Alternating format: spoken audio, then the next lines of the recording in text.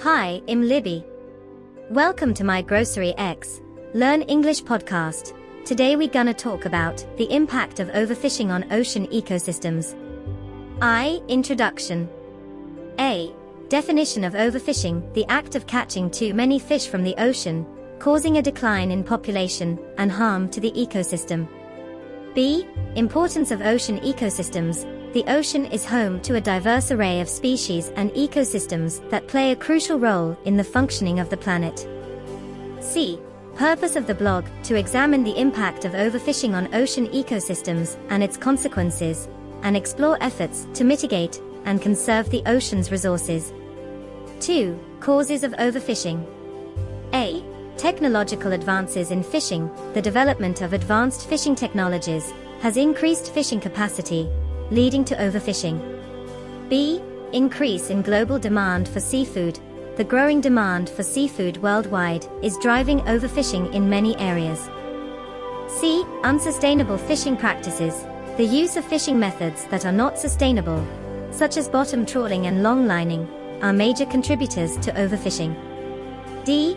Lack of effective management and regulation: the lack of adequate management and regulation has allowed overfishing to continue, despite its harmful effects on the ocean. 3. The effects of overfishing on ocean ecosystems. A. Decline in fish populations: overfishing results in a decline in fish populations, causing imbalances in the ecosystem. B. Disruptions in the food chain: overfishing disrupts the food chain by removing key species and altering the balance of the ecosystem. C. Changes in biodiversity: overfishing decreases biodiversity in the ocean, reducing the number of species and altering the balance of the ecosystem. D. Effects on marine habitats and species: overfishing has a range of negative impacts on marine habitats and species, including coral reefs, seagrass beds, and sea turtles. 4. Consequences of overfishing. A. Economic impacts on fishing communities: overfishing can have devastating effects on fishing communities, reducing their livelihoods and causing economic hardship. B.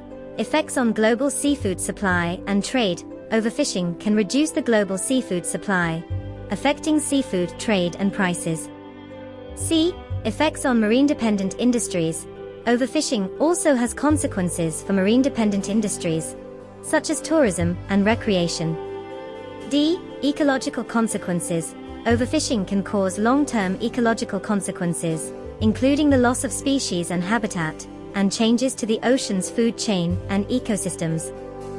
V. Mitigation and conservation efforts. A. Sustainable fishing practices: adopting sustainable fishing practices is crucial in reducing overfishing and conserving ocean ecosystems. B. Marine protected areas: designating marine protected areas is an effective tool in conserving ocean ecosystems and species. C. Fisheries management and regulations: implementing effective fisheries management and regulations is essential in controlling overfishing and conserving ocean resources. D.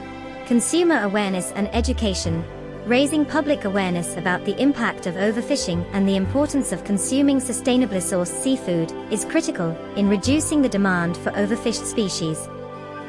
6. Conclusion. A. Summary of key points: overfishing is a serious problem that is having significant impacts on ocean ecosystems and their resources. B. Call to action: it is crucial that we take action to mitigate and conserve ocean resources through sustainable fishing practices, effective management and regulation, and public awareness and education.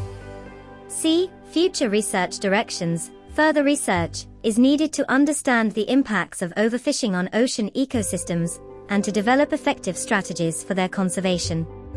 7. References. A. List of cited sources. In this section, you should provide a list of all the sources you use to gather information for your blog. The list should be formatted in accordance with a specific style guide, such as MLA or APA. Make sure to include all relevant details such as the author, title, publication date, and publisher. B. Additional resources for further reading. In this section, you can provide links to other articles, reports, or research studies that readers may find useful if they want to learn more about the impact of overfishing on ocean ecosystems. These resources should be credible and include scientific journals, government reports, and non-profit organizations. This will provide readers with a comprehensive understanding of the issue and allow them to further explore and educate themselves on the topic. Thank you for listening to GroceryX Learn English podcast. If there's a topic you'd like me to talk about in a further episode, just send an email to info@grocery-x.com and see you next time. Please like, share, and subscribe my channel.